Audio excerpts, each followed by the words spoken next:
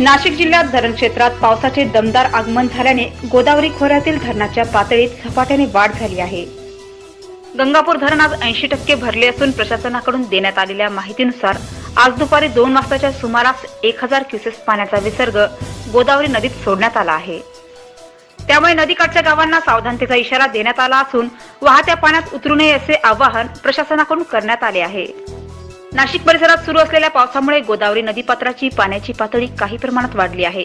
यंदाच्या पावसाळ्यात गोदावरी दुसऱ्यांदा दुथडी भरून वाहत असून गंगापूर धरणाची पातळी गेल्या 24 तासात 6% वाढली आहे। वाढ होऊन धरण जुलै महिन्यात 80% भरले आहे। त्यामुळे पाण्याचा विसर्ग करण्याबाबतचा निर्णय आज प्रशासनाकडून घेण्यात आला आहे। नाशिक शहरातील होळकर पुलाजवळच्या भागात गोदावरीचे पात्र उथळ असल्याने पुलाखालून गांधी तलाव आणि रामकुंडाकडे पाणी प्रचंड वेगाने वाहत आहे।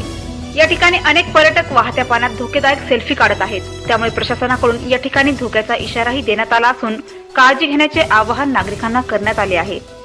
गंगापूर धरणातून विसर्ग केल्यानंतर गोदावरीतील हे पाणी 1.5 ते 2 तासात नाशिक शहरात पोहोचते। यशवंतराव महाराज पटांगण परिसर पाण्याखाली जाण्याची शक्यता आहे।